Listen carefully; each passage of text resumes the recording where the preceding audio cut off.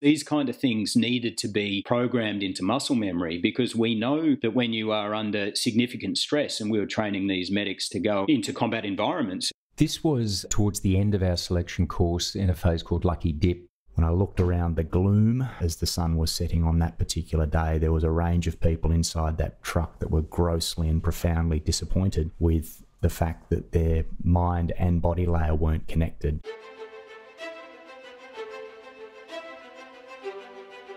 Welcome to the podcast where we track down Australian war veterans, have a chat with them, and hear their stories. I'm Alex Lloyd, and this is Life on the Line. The single greatest sacrifice I've made is my family. We weren't out there to take country, we were out there to do something. That was our job. I did feel a lot of regret. Friends were still getting killed. It got to the point where, you're going to funerals quite often. Do I lead under fire? And that was a heavy responsibility, I guess, on my shoulders that I didn't want to screw up. War itself is horrific. It's a horror story. It should never be dressed up as if it's something glorious. Not what you can do for yourself, but what can you do for your country. The volunteer for service was in effect to put your life on the line. Welcome to Life on the Line.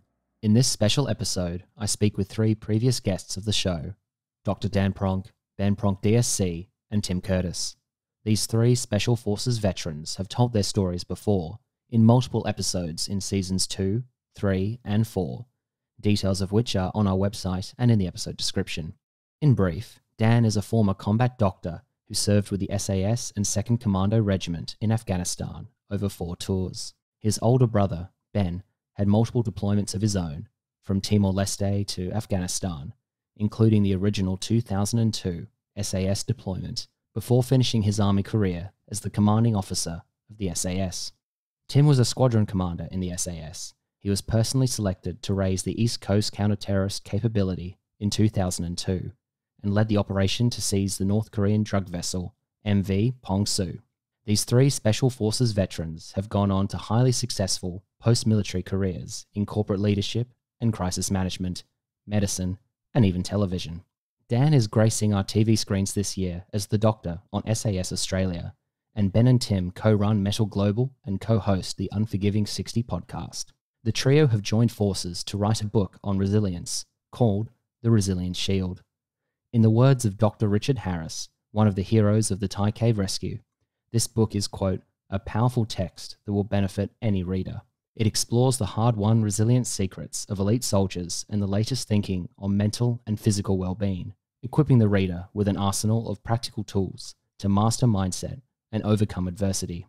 I invited the three authors back on the podcast to talk about their book. The Resilience Shield is published by Pan Macmillan, and I'm their editor. I'm Alex Lloyd, joined by three veterans turned authors to talk more about SAS resilience secrets. We're having a Zoom conversation across 3 time zones with me in Sydney. I'm joined from Adelaide by Dr. Dan Pronk. G'day, Dan. G'day, Alex. Next in Perth is Ben Pronk. Hi, Ben. Hey, Alex, how are you? Good, thank you, mate. And with Ben in the studio, of course, is Tim Curtis. Hello, Tim. Hi, Alex. So, gents, we're chatting today to promote the Resilience Shield. Before we get into the book and some of the many stories you share in it, let's go back to this buzzword resilience and how the project started.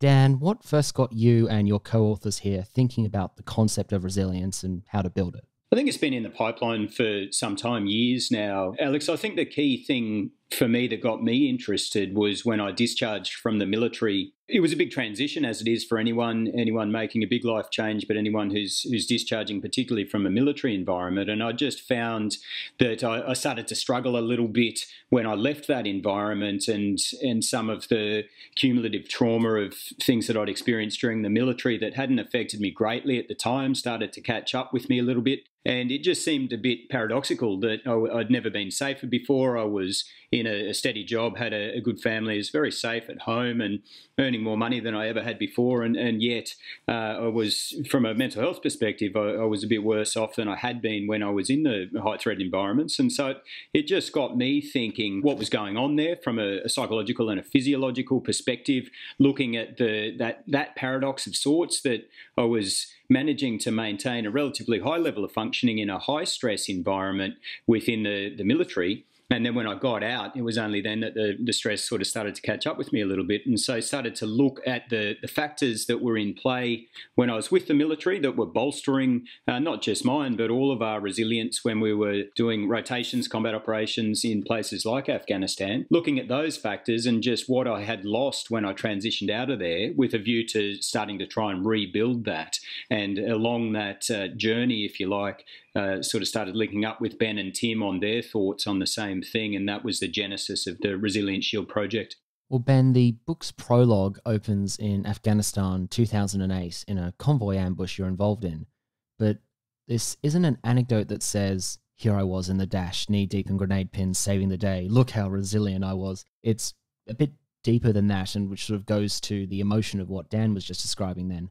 Why open the book with this particular vignette? Can you recount it for listeners, what the anecdote is and what it speaks to about resilience? The anecdote talks about a convoy ambush, as you mentioned, an IED attack on our vehicle convoy on what turned out to be the last patrol of what ended up being my last major rotation in Afghanistan. The reason I chose to recount it sort of without all the daring do is mainly because I spent most of that time in the fetal position sobbing, so I can't big myself up too much. But the real impact on me from that event was not so much the actual IED explosion or the aftermath, but really the markedly different reactions the different people in that squadron group had to it. You know, there were people who were almost elated by this. They were really on top of their game. They seemed to be performing to a much higher level precisely because of the chaos that this had thrown us into. There were a lot of people, probably the majority, who were doing their job, going through as they'd been trained and almost unaffected. And there were some people who were really impacted by the trauma. And it sort of served as one of these real, I guess, catalytic moments for our development of this model, looking at the different reactions that people had in the moment to high stress environments, but also longitudinally as they progressed out of it. There were a whole bunch of different reactions from what was ostensibly a very similar group of people, in our case, SAS operators. And to Dan's point, you know, we kind of thought we were physically tough. We kind of thought we were mentally robust. I mean, you had to be to get into the unit in the first place. And so it spiked our interest in this concept of resilience and really drove us to look at, well, it's got to be something more than just the physical and mental aspects. There has to be a bunch of different layers at play in terms of your own resilience. And to, I guess, close in on Dan's opening conversation, that was about the time we started talking with one another about, well, exactly what is this concept of resilience made up of? But there we see that, Ben, you're describing tests of resilience, say, in that Afghanistan convoy ambush situation, and then Dan's describing actually how he felt his own mettle being tested when he was back home and safe. And so although we've just talked about that convoy ambush and it's a, you know, shiny action-packed example, and it's a situation and environment the average reader, the average Australian will never find themselves in.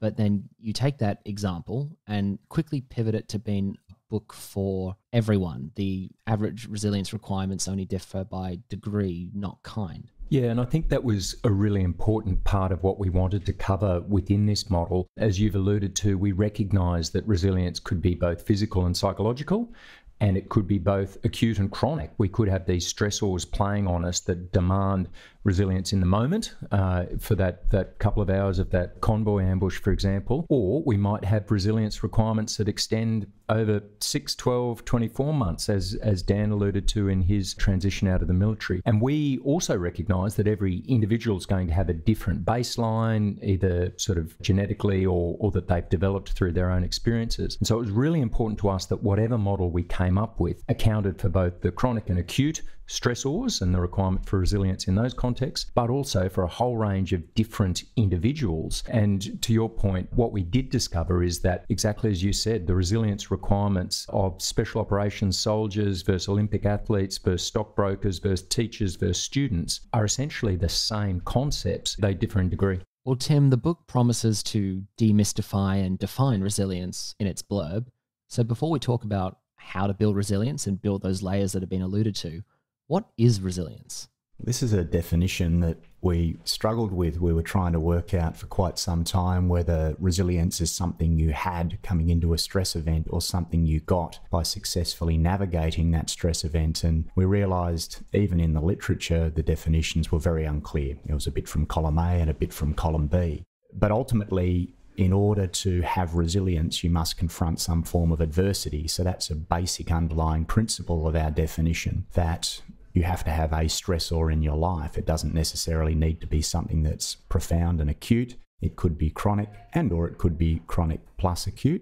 So that really arrived us at our definition of resilience, in that there were many factors to it, that it was modifiable and also dynamic. You could be more or less resilient depending on what you were confronting in any one given day. But you could take actions to either improve your resilience or decrease your vulnerability. And perhaps we'll dwell back on that in a little while. I think the other really interesting thing, which didn't come to us immediately, but was certainly highlighted by our amazing research partner at the University of Western Australia, Dr. Lise Noterbart, is that resilience is relative. It's got to be taken in conjunction with the stressors that you're facing. That, I think, took us a while to get our heads around. We were initially thinking of working definitions of resilience as, coming out of an event as good as or better than you went in. But Lise highlighted that if that event was a bushfire that's killed your family, destroyed your house, ruined your livelihood, and left you with third-degree burns all over your body, then it's probably a bit of a stretch to say you've come out of it better than you went in. But your reaction, if it's better than expected or better than average, given those stressors faced, that starts to get closer to a real usable working definition of resilience. A lot of people listening to this podcast, and I'll wear the responsibility for this definition, but a lot of people listening might be Jocko Willink fans, and they might have read some of his books on leadership. And I have always described your book as smart Jocko. That's not an insult to Jocko, but I've just, it's particularly cerebral and considered and backed. And we'll get to some of the science and the academia you've alluded to later. But you take the time to define resilience. You take the time to explain it's a complex world that we live in, full of stressors. And you even also paint very clearly the balancing scales of resilience and stress. It's not binary. You're not resilient or stressed, but you are actually resilient in the face of stressors, and it's only when one of those outweigh the other negatively that you can be negatively affected. And it's probably important to dwell on the word stress. We recognise that in order to be optimised, so the literature tells us we actually need stress in our life, and that's one thing that we omit when we have discussions about stress in our own communities. So the two academics who came up with the performance stress scale, Yerkes and Dodson, indicated that there is an optimum stress band. And for all the listeners, they would recognise that the time that they performed best at something in their life, there'll generally be some stressor involved. So we challenge people in the early parts of the book to rethink about the word stress, to really look for how can I make sure that I'm in that optimum stress band in order to be the best version of myself that I possibly can be. So Dan, let's come to the resilient shield model itself. What is this shield and how does it make us resilient? The idea of the shield, when we started to look at resilience and take that deep dive, and that was both from a personal perspective in terms of our own experiences and where we had thrived in the face of adversity and maybe not done as well, observations of those around us in the military environment and in life in general that had thrived in the face of adversity or not, and also from a scientific perspective, starting to look at what studies had been done into resilience. And as Tim mentioned earlier, the literature is divided into their definition of resilience and what that looks like. But there's certainly a whole bunch of resilience studies. In the last 20 years, there's been an exponential increase in those studies, real interest in the area. And so there's a lot of data that looks at individual aspects of a person. So they're things like their genetic makeup, their innate kind of factors that are correlative or causative of resilience. And then there was a whole bunch of other things like physical fitness, like your job competence, like your values, like your optimism. There was all these different studies that looked at one aspect and mapped it against resilience. And we started to realize that a bunch of these studies fit neatly into layers. And so when we started developing our model, we used a shield, and we talked to that in the book, why we use that, but it fits well relevant to resilience, a shield there. But we started to realize that we could relatively neatly categorize these different facets of resilience into these layers, but acknowledging that they are not independent. You can break them down for study purposes and analyze them independently, but they all overlap one another. They're all interwoven. So we started to make this model looking at the individual shields, so the innate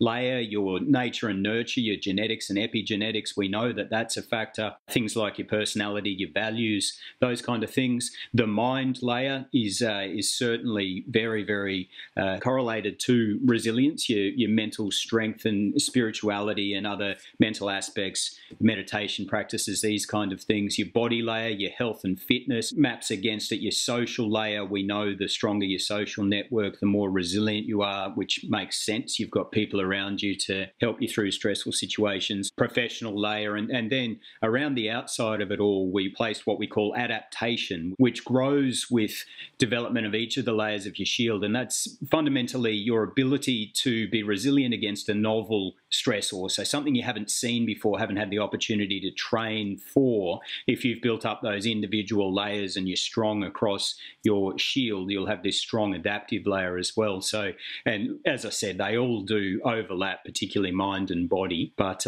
we just treated them in those different layers with the goal of being able to then deconstruct and really get down to a granular level on what you can be doing minute to minute, day to day, week to week to build up those layers, which then builds up your overall resilient shield. So the goal was to deconstruct it into layers so we could get to that granular level so you can work on the individual layers with the overall result of building this overall resilience. So you've described 6 layers there, and we'll walk through what they are and some of those stories from that as well, so listeners can get a taste of what they'll read in the Resilience Shield before they go out and buy a copy. Dan, you mentioned there that those layers are indeed interwoven, and one of the great metaphors early on to describe that is the strength of the weave in Afghan carpets on Chicken Street. Was that you or Ben who was walking through buying a new rug for your living room? No, that was Ben, yeah. Or was it Tim? Yeah, it wasn't me. Generally, I was out doing my job and not out shopping, but I'm...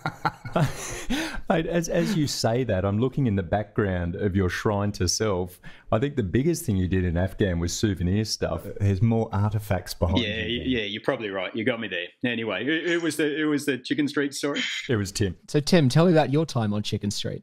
Yeah, so Chicken Street is a street in Kabul, in the capital of Afghanistan, and peculiarly you can't buy chickens there. It's an absolute mercantile hurricane. The street is tiny, and as a foreigner, as you walk up the street, the various vendors will crowd you, and it can actually be a very intimidating place. But one way you can overcome that intimidation is to slip into one of the many carpet shops where from floor to roof, absolutely thousands of carpets exist. And the first time you ever walk into the shop, you get offered green tea, this Afghan loose leaf tea, and sugar, which is liberally dosed into your cup of tea. And if you don't like sugar, you just don't stir the cup. To a foreigner, you're always captivated by the colours and geometry on the carpet. You know, you'll point to the carpets that you really love, and the carpet seller and their assistant will drag it down, and in broken English or the little Dari or Pashtun that you might know, you'll start communicating and haggling on the price. And whilst we always looked at the top side of the carpet as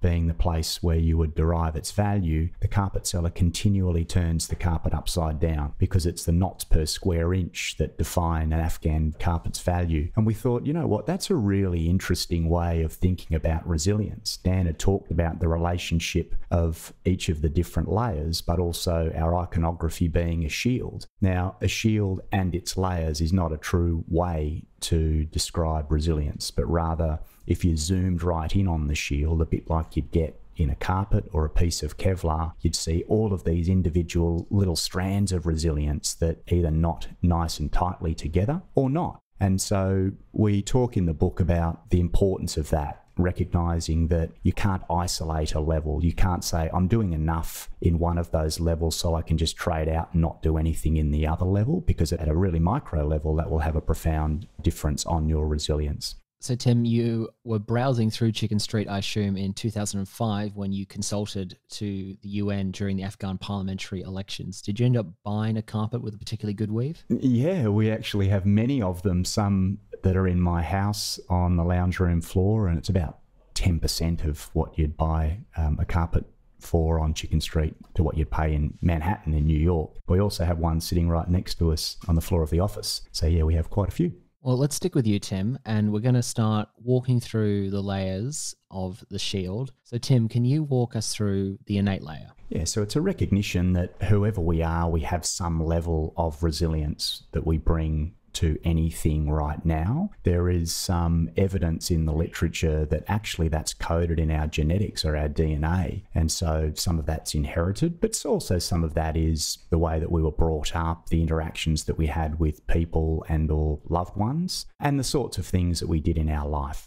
And then next is the mind layer. Ben, can you tell us more about that and how important this is to resilience? The mind layer is so important that it actually broke our research model. One of the big, I guess the most important things to us about this model was that we wanted it to be scientifically validated. Fine for us to say we saw these things in Afghanistan, or we've seen our mates have issues, or we've anecdotally experienced these different sort of reactions to stress. But it was critical to us that we had the scientific validation, not just through our literature review, but also through our own research. And so we developed a survey which used a bunch of existing peer-reviewed screens as proxies for each of our layers. And we went into this with a hypothesis that we reckon there's these layers to the resilience shield, and we reckon they all contribute. And we sort of think they probably contribute about the same amount. We were right on the first two counts, but we were very wrong on the last count. The mind layer contributes significant amounts to your resilience, such that the measures we were using statistically essentially correlated perfectly with the measure we were using for global resilience. So our statistical model thought that resilience was just the mind layer, the way we were recording it at that time.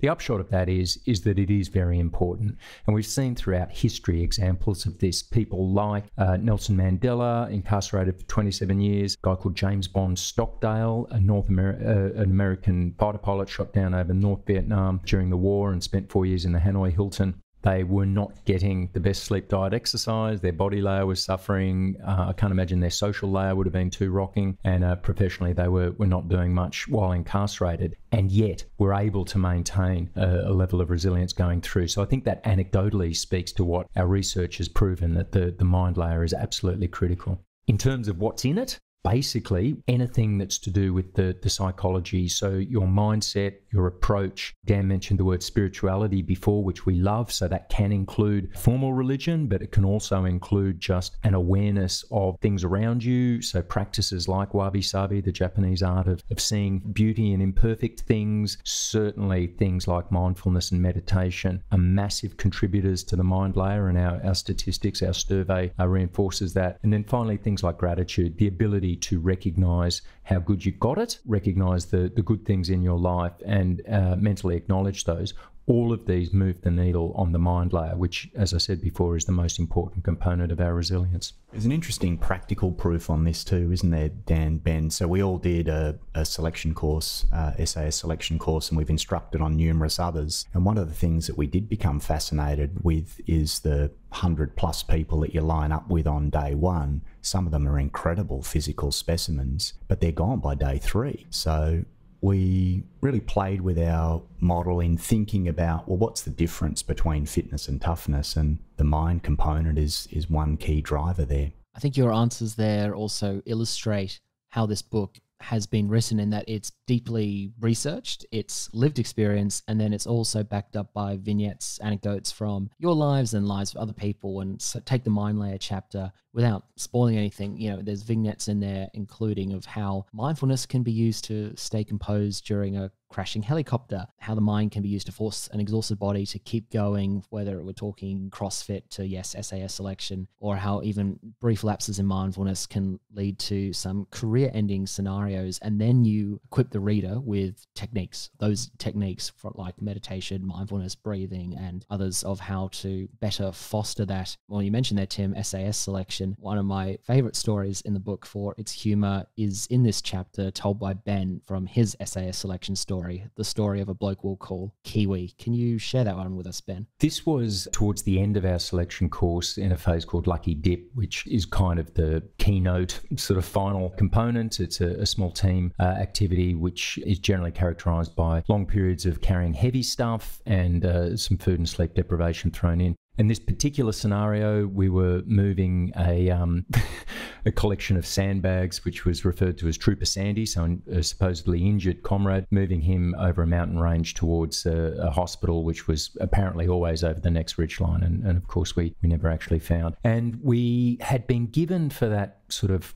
5 odd days of that period, we'd been given a couple of live chickens as our only rations for the period, and we had them tucked into our packs along with, you know, the various stores we were carrying, and of course the stretcher with Trooper Sandy on it. And as we moved up this particular hill, which was fairly backbreaking, you know, things were jostling around, and the directing staff who were running this exercise were playing the role of an Indigenous guerrilla group. They were using just dreadful non-specific accents to sort of add credibility to this. And the only thing we could really work out for sure was that they worshipped chickens, that chickens in their society were absolutely demigods. And so every time a chicken squawked or appeared to be in some kind of distress in the back of our packs, they made us pray to the local chicken god in a movement that was very reminiscent of a burpee. And so we were moving up and down this hill, and every time a chicken had squawked, we'd get sent to the bottom of the hill. And clearly this was going to go on forever, or at least the foreseeable future.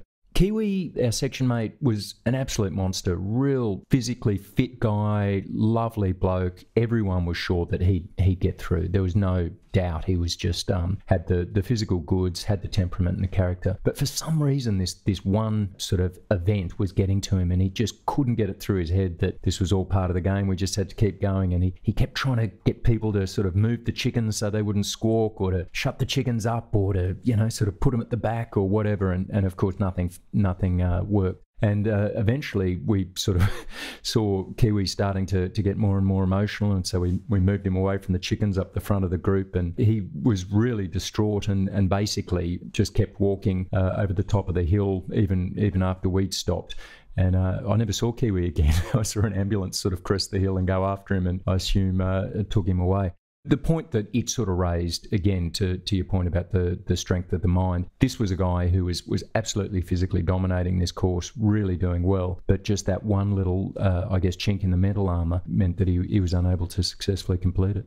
Well, moving along, the doctor in the house, how important is the body layer to this model? Yeah, hugely important. I think it won't come as any surprise to listeners that your physical, the better your health and your fitness, the more resilient you are. I mean, the health and fitness are both really strongly correlated to resilience. It makes sense. What we aim to do with the body layer, though, was rather than just be prescriptive, saying, you know, all the stuff that the listeners will know, you know, sleep well, eat well, do lots of exercise and these sort of things, that we all know this. What we wanted to do, though, was try and distill that down into, well, what does that mean? And for everyone who's busy, time poor, how do you optimize the body layer? Look at some of the finer detail around things like sleep, and we talk about blue light exposure. Try and just have a little bit around the gut microbiome, and just things that people might not necessarily know as much about, that are relatively, in the grand scheme, cheap and easy, quick hacks to optimize your body layer. And so that's basically the emphasis of the body layer in the book, looking at different exercise regimes, and once again directed at the time poor, looking at things like high intensity interval training and how that relates to the overall benefits and reduction in all-cause morbidity and mortality improvements in your health when compared to things like longer, slower cardio. A lot of the government's health policies around exercise look at doing 90 minutes a few times a week and these kind of things, you know, these numbers that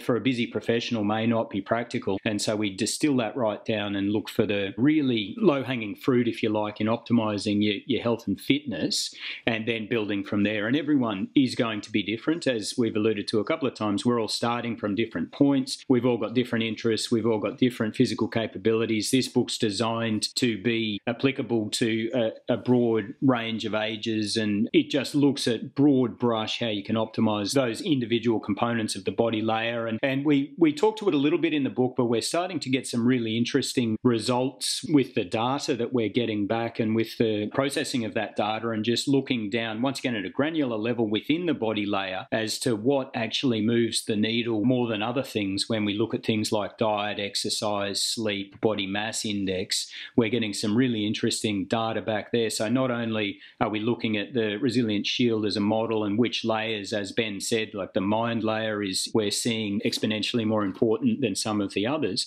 but within the layer we can start to see which factors that make up just that one layer are more important than the others as well. And that's the design of that research project, is to get that real detail so that people who are busy, time poor, can work out the exact things that they can be doing to optimise their resilience in terms of limited time inputs.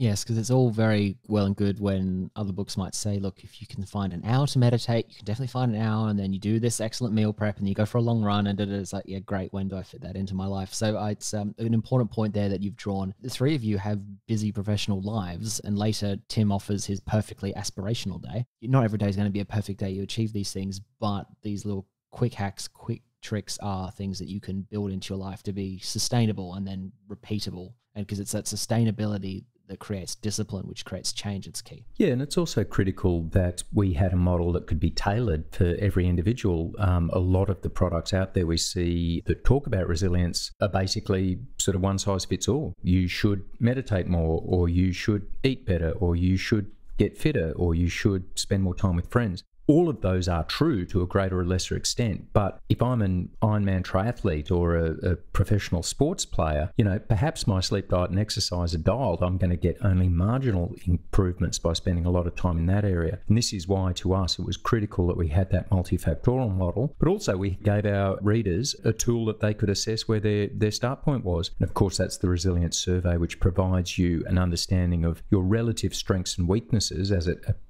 applies to the Resilient Shield model. So you can spend that limited time working on areas that are really going to have a move the needle. What is the data showing, Dan, that's the most important component of the body layer? Is it sleep? Yeah, it is. Yeah, so sleep is really being highlighted as a critical area. And we talk to the literature on sleep and chronic sleep deprivation in the book. And the reality is, as we've gone along in the last 100 years, average sleep across the board is dropping off and is a couple of hours less on average per night than it was 50 odd years ago. And so we're getting busier and busier as we go along, and there are more and more inputs, but getting less and less sleep. And sleep's an interesting beast in itself, in that we've only just really started to work out from a scientific perspective in the last 50, 60 years what it actually is and why it's so important. And with the evolution of our abilities to look at brains, both from a brainwave perspective and from a scanning perspective, a functional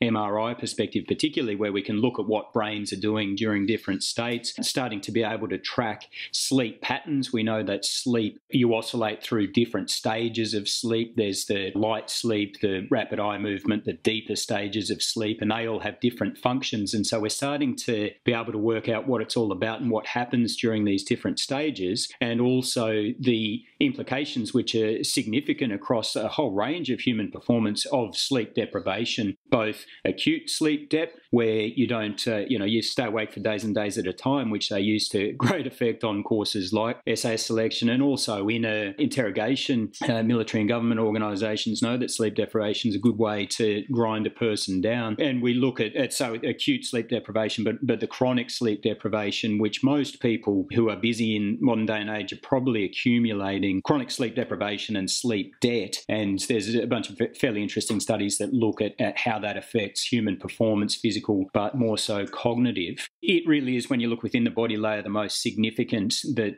is correlated against resilience from our data, and starts to just allow you to think, say, for instance, a professional athlete who's getting up at 5 a.m. every morning to go and train. It may be that with some of these people, they're better off foregoing one of their body layer activities being a training session to get that extra bit of sleep. And so these are the things that we're starting to get the detail on from the survey to be able to, once again, just optimise that resilience and look at how you trade off the different layers to optimise your own individual resilience. The other really interesting thing that it talks to is this tension between generalization and specialization. And we are offering in our book that specialisation of any kind may actually come at a cost to generalised global resilience. And certainly from our own experiences, that's probably what we saw a little bit with some of our colleagues in the SAS who were heavily invested in their professional layer. So a lot of their lives were rotated around work, particularly when we were campaigning in Afghanistan over that decade plus period. They were probably pretty good in the body layer, but maybe neglecting areas of their social layer, potentially neglecting areas of their mind's layer in terms of mindfulness, gratitude, and these kind of practices. And in some cases, that's been to the detriment of them in the long run. Likewise, Olympic athletes, any sort of high-powered business professionals, what we're hoping our model can help make them aware of is that while you can specialise and you may need to surge for a certain requirement, don't do it at the neglect of these other aspects of your life that you are going to need in that sense of global resilience further down the track. And so it is trying to build back in a bit of balance. And Tim mentioned before, it was important to us that the model was dynamic, that it could ebb and flow with the demands of your life. And so, yeah, maybe you are surging at work for a period, but hopefully the model reminds you that if you do that for the rest of your life, then you are leaving that big chink in your armour, in your shield, that life can eventually find that funny way of getting through. And I think a useful analogy, just to jump in there quickly to add to Ben, is a diversified share portfolio. I think most people understand that as a concept. If you don't want to put all your eggs in one basket financially, and it's no different with your resilience. If you're heavily invested and you're generating and drawing most of your resilience from one or two layers, and then fate intervenes and takes that away from you, then you don't have anything to fall back on. So it's like having all your money in one share, and if that share's going well, then you're rich. Same with resilience. If you're going well professionally, if you're a professional or from a physical perspective as a sporting person, then that's great, you're resilient. But if you injure yourself as a sports person or you get made redundant as a professional, if you don't have that diversified resilience portfolio, you don't have much to fall back on, and you're likely to fall in a heap. And that covers well how you look at the granular on something, and I'm using sleep as an example of one of the many body layer components here. If you look at the granular, then you can then zoom out again and look at that dynamic, how the components are interwoven and how you must adjust those different dials depending on your specific circumstances. And then the book comes with, like you alluded to earlier, Dan, those practical applications. The answer is not just, okay, sleep's very important. Here's anecdotes and evidence that shows that. Go get more sleep. It's not that helpful. You actually then talk about, as you say, and I'll leave the detail to the book, but you talk about how to optimize that, which is important for the average busy Aussie, the exception being for someone like a Sydney sider in lockdown like myself. I can just afford to sleep more. That's been great. I felt my physical resilience improving the past couple of weeks. Before we leave the body layer, Tim, you share an anecdote in the body layer chapter where both your mind and body were in sync on SAS selection, which I think speaks to a little bit of the interwoven nature of the layers. Can you briefly tell us how you went a little further that day?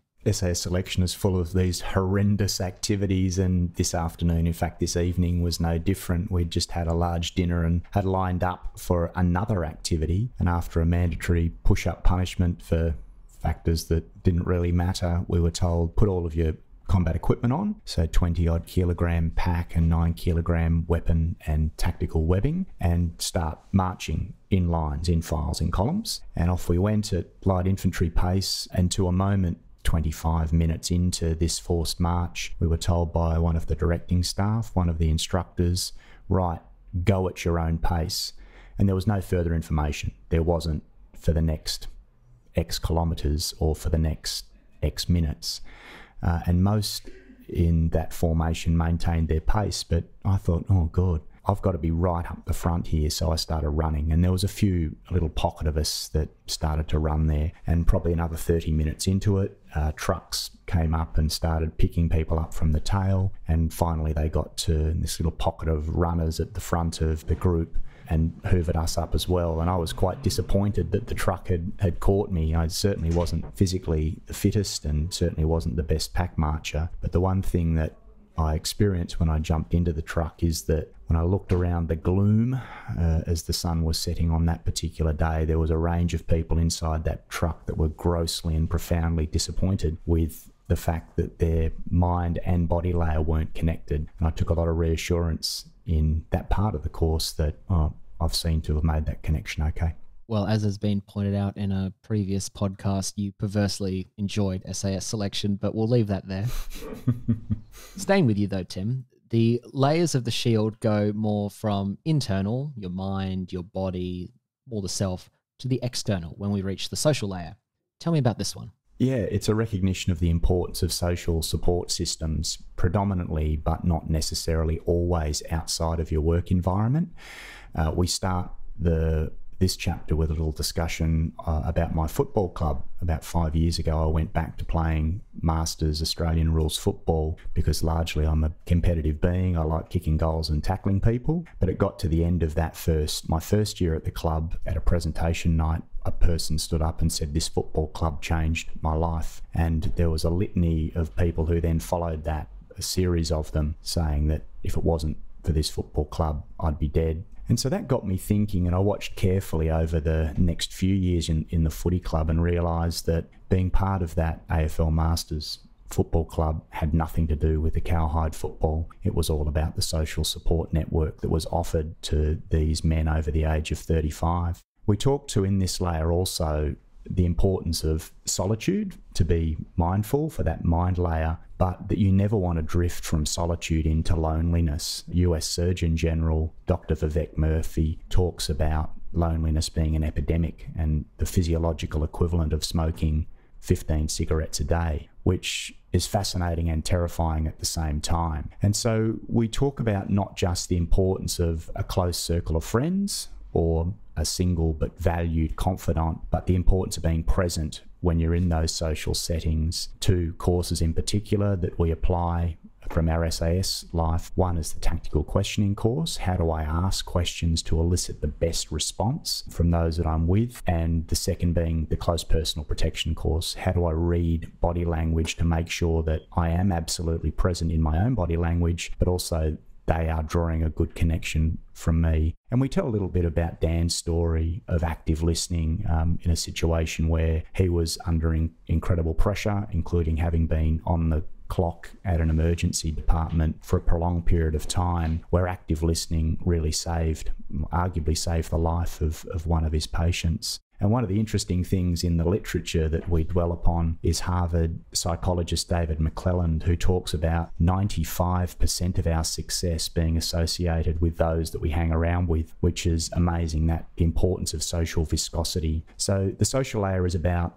diminishing your vulnerability, less than creating greater resilience, but incredibly powerful layer. And the other thing that we're doing inside this layer is working out, well, how powerful. So our body of work with our research partner, and specifically Dr. Lloyd at University of Western Australia, we are looking at how does social support systems fit certain demographics. Are girls better at this than guys? What about at different age brackets? And I'm really curious to see what the results are of that. Yeah, the social layer chapter is packed with vignettes. Some are non-military related, and we can just draw parallels ourselves from, say, the happy wanderer phase on SAS selection, being alone successfully and not being lonely, to, as another SAS parallel, how to carefully select your patrol members. And then we move on from the social to the professional layer.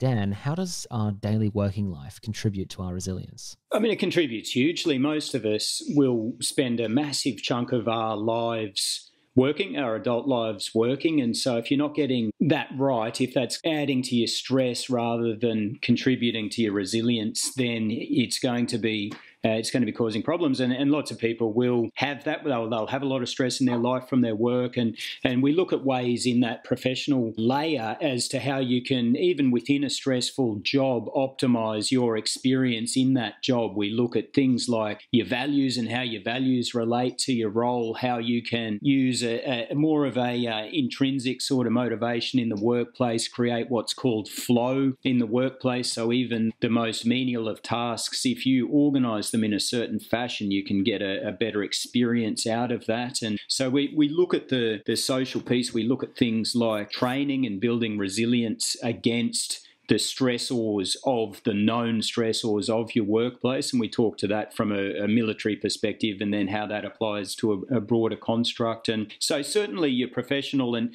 then there's the psychological aspect of drawing some of your identity from your professional role as well. And we talked to that. And that was through social identity theory, you become a member of an in-group, which is your work group. And so part of that bolsters your personal identity and your personal resilience. And we talked to a case study of myself transitioning out of the military, as we spoke about before, when I had a big change in my life, and just with hindsight, just acknowledging that I had invested so much in my professional identity and had become identity fused. So my personal identity was pretty much overlapped with my work identity, and just the pitfalls of that, of being highly invested in a professional role and then not knowing who you are really outside of that role, which while you're in that role, it goes okay. But then if you have to move out of that role, and this comes back to the discussion we were having earlier about that diversified resilience portfolio and making sure you're building all your layers, I'd fallen into that trap of just being so invested professionally in that area that when I transitioned out, I lost a lot of that resilience that had been just part of me being with the military. So look, the professional piece is huge, and that's just the simple fact that we do spend so much of our working lives at work, and just looking at, like with the body layer, the hacks, if you like, the ways you can optimize that, and some things that people may not be consciously recognizing. They may know they have stress or friction at work, but they may not know why. Just bringing that into the forefront and into focus, and then looking at ways on once again, sort of minute to minute, hour to hour, day to day, week to week time frame, that you can be optimizing those factors within the workplace to be having a better experience and building your overall resilience. There's an anecdote in this chapter, Dan, where you're supervising the training of a special operations medic, and it speaks to levels of conscious competence, conscious incompetence, etc. Can you talk a bit more on that? Yeah, absolutely. So what that's talking about, it's looking at stages of skill acquisition and just getting to a point known as unconscious competence, where basically you've programmed a skill set into muscle memory. It's happening without your executive function of your brain having to drive the movements. And in this instance, in the special operations medical environment, or any military medical environment, what we aimed to achieve was train our medics to the point where they had all their core fundamental skill sets programmed into this unconscious competence, this muscle memory. And that was things like casualty assessments, putting on arterial tourniquets, packing wounds, establishing intravenous lines. These kind of things needed to be programmed into muscle memory, because we know that when you are under significant stress, and we were training these medics to go into combat environments, and we know that when anyone's under significant stress, their ability to, their bandwidth shrinks right down. And so if anything, if they're having to tie up their executive function and all their higher mental functions on a particular task, it means they don't have the ability to maintain situational awareness, to be communicating, to be switching tasks quickly. They put the blinkers on and they get honed in. So you need all of that, those core skill sets on muscle memory programmed into unconscious competence, so that you can have that executive function. And so the vignette talks to our trick, if you like, to assess whether someone was unconsciously competent, was you would have them doing a high fidelity scenario where they're going through their processes of treating a simulated casualty. And then I would ask them for a thing called a 9-liner, which was the standard NATO sequence report to launch a medical evacuation. And so in that particular scenario, the medic's doing his treatment from the outside. It looks fantastic. And then I asked him for the 9-liner. He stopped what he was doing and started telling me the 9-liner. And then I said, well, treat your casualty. He went back to that, stopped telling me the 9-liner. So it was indicating to me that he needed that higher order executive function to be doing the physical tasks, and he couldn't do the physical tasks and tell me the 9-liner at once. So I could almost in effect switch him on and off, and I could see that he hadn't yet programmed those skills. And so it was just a bit of a tool that we used to assess where they were at in terms of that skill acquisition sequence. And after a bit more training, he was able to keep doing his skills and tell me the 9-liner, and that was when we were confident he had everything tied into his unconscious competence and he was ready to go and face a combat environment. Then, Ben, this all culminates in the final layer, the adaptation layer. Can you briefly cover that one for me? So a lot of what we've spoken about is building up specific elements of your life, mind, body, social, professional, and Dan alluded to the fact that we can build up specific sort of domain-specific resilience in different professional aspects. This final layer kind of brings it all together, and it's a bit different from the others in that you can't necessarily work directly on it, but it gets developed by virtue of you building up the other layers. And this is really trying to build a readiness or a resilience against the unknown and the unknowable. We like to think of it as what's going to protect you against the zombie apocalypse, your ability to have resilience across this whole range of different facets that allows you a baseline to defend against a novel stressor. And so there's actually some really interesting research on this. The concept of grit, which has been popularised by Angela Duckworth, talks to a facet of resilience. A lot of it's talking about a conscientiousness-based aspect of personality, but the ability to keep going in a certain domain has been demonstrated to be transferable to others. So people who stick with school, for example, are more likely to stick with a marriage. So there is elements of that transferability, and we think the same exists in terms of global resilience, that if you are able to develop your shield to a point where you are resilient against the stressors that you know about in your life, then we reckon you've got a better chance of surviving the zombie apocalypse. We've touched on this already in the chat, but you three share plenty of stories of your time in and out of uniform in the book and those of other military people, including former guests of this show and the Unforgiving 60, Matt Willie Williams and Monica Georgieva, but also civvies from Dr. Richard Harris to Emily Skye. Tim, why not just make this a pure SAS/Special Forces/knee-deep in grenade pins, as Ben likes to say, book? It comes back to, I think, your very original question and point, Alex, that this is a topic that covers all industry, all sector, all age groups. It's as relevant to my 82-year-old father as my 15-year-old daughter. And the walks of life applicability has been a critical component of it. And so what we didn't want to say, to once again requote something that Ben said, is, hey, we were once in the SAS and therefore we're resilient, so therefore you should just be like us. We wanted to make sure that this was evidence-based and that there were an applied and practical models, things that you could do, a toolkit that you could use in your own life, in your own sort of unique and specific way. So that was really important, and we've seized on the opportunity to do that with those people who inspire us, who will be recognisable by anyone who reads the book. And we think that brings a really rich tapestry to it, that you get a variety of different stories about people who have done incredible things and or confronted incredible things but got through them. That was really important to us. I think the other really critical factor is we never wanted to suggest that the SAS had all the secrets when it came to resilience. I mean, I think there's a lot of good stuff that the unit and units like it have developed over sort of the last half century in terms of facing stressors and coming out the other end. But as Dan mentioned before, a lot of our friends have had impacts and stress-related illness of one form or another. I think you could even look at the current IGADF investigations and some of the allegations caught up in there as more sort of question as to the fact that everyone does have a limit, and that even people who are specially selected to operate in high stress environments do have a point where their resilience breaks down. And so that was a big part for us, that it wasn't so much going in as we've got all the answers, but as going in as we started this conversation by saying, well, we've got a whole bunch of questions. We've seen a lot of interesting stuff. We've experienced a lot of it. Some of it makes sense, some of it doesn't. And that was really the genesis for us to develop this model and to continue interrogating it throughout our research. And you've both covered there and previously that it's also based academically, so it's a very well-rounded book in that regard. You guys do corporate talks, podcasts, and more. Dan, what inspired putting fingers to keyboard and for the three of you to join forces and to write a book? You've talked about what prompted the investigation of resilience as a concept, and I've heard you speak about it to various degrees before in other contexts, but actually then the proverbial putting pen to paper.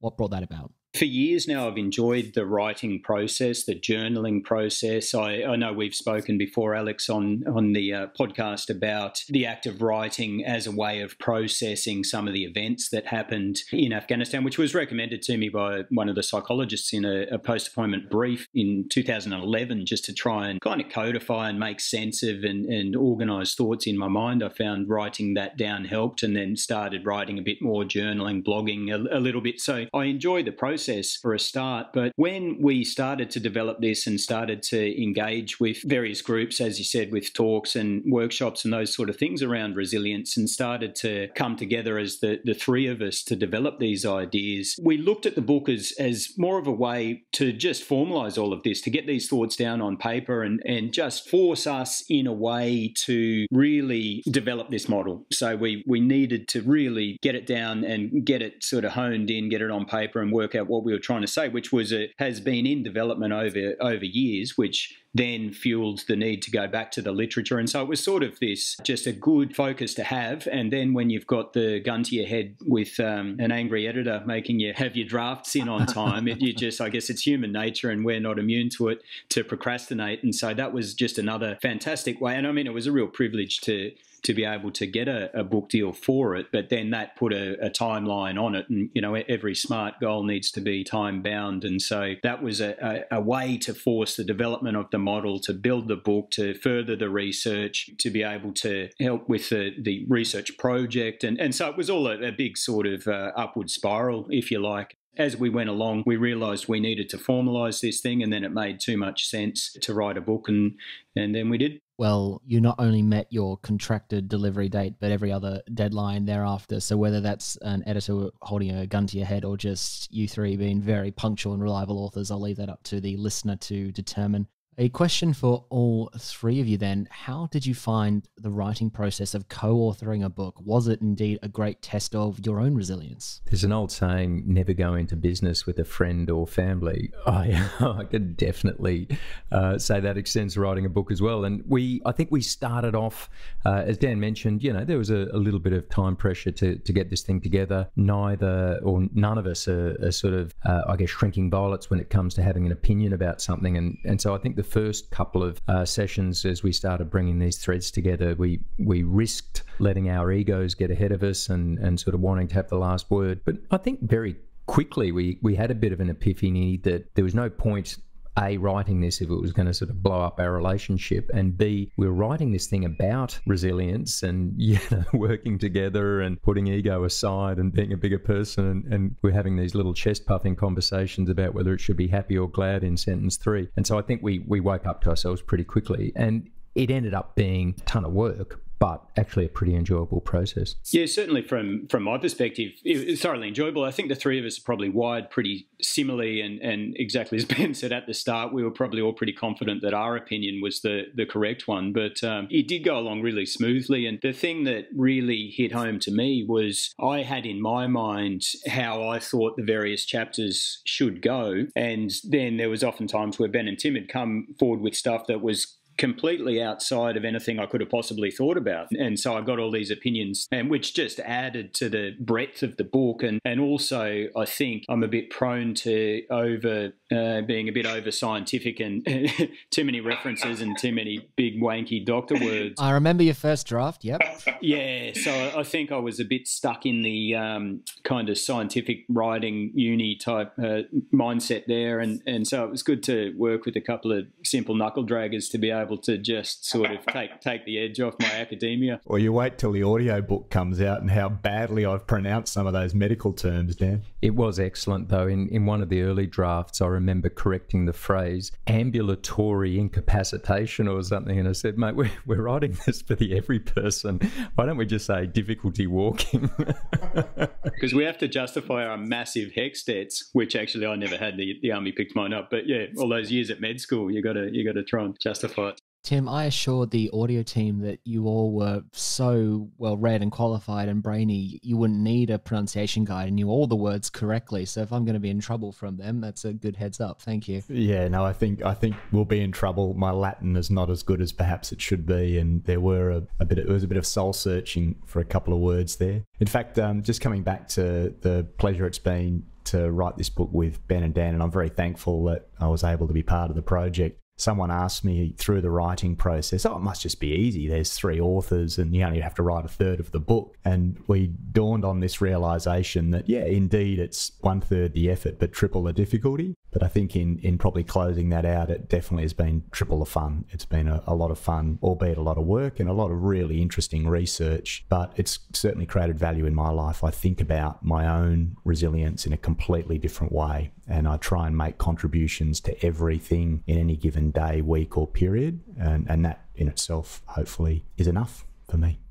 Well, from my perspective, working with you three, Dan's self-published a book before, but you were essentially first-timers and you all handled it so professionally and was such a pleasure to work with for that. So, and the book, it reflects that as well, the quality of the product, which readers will get to enjoy.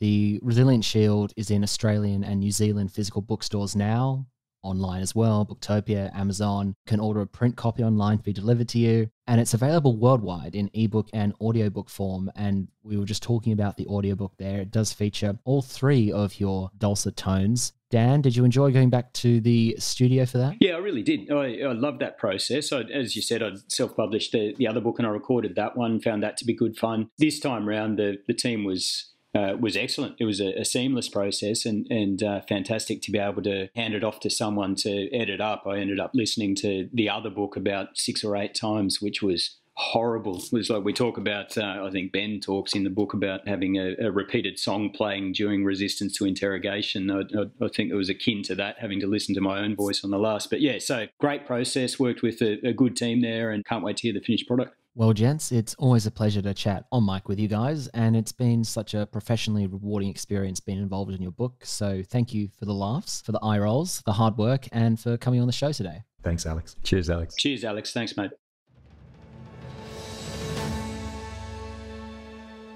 Grab your print copy of The Resilient Shield today in Australia and New Zealand from wherever you get your books, and anyone worldwide listening can buy us an ebook and audio form now.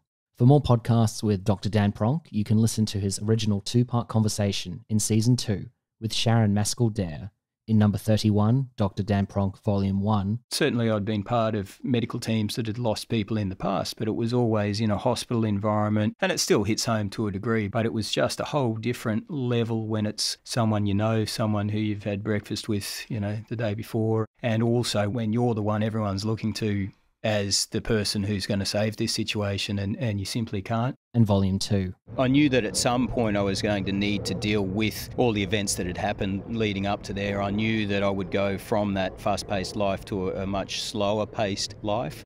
Dan came back on the show later that year in the episode Voodoo Medics with Mark Donaldson VC, Dr. Dan Pronk and Kristen Shorten. They quite often dealt with patching up the enemy. They quite often dealt with patching up the civilian population as well. Having this misconception that every veteran, and particularly every combat veteran, is damaged, and all of them are coming apart with post-traumatic stress. They've got their mates' lives in their hands. They're also required to fight. They're under a lot of pressure and they carry a lot of responsibility. And Dan came back in Season 3 for the bonus episode, Lessons of a Combat Doctor, with Dr. Dan Pronk. But I never had any doubt or second guessing. So mentally that was like, hang on, I got this. Yeah, I'm injured. Everyone's injured. I'm losing weight. Everyone's losing weight. We're all broken. We're all sleep deprived, food deprived. But it was from then on in, I decided that unless I physically broke to the point where I couldn't go on, or they physically removed me from the course, that I was going to get to the end of it and then just see how the chips fell. He was also featured this year in number 107, Brett Wood. There was that part of him that was just so generous and so giving. He was loyal. He was basically the pinnacle. One of those modern warriors that truly embodied every sense and every letter of that word. Consummate, quite professional. He inspired us. Incredible warrior, incredible leader. And very, very sincere at heart.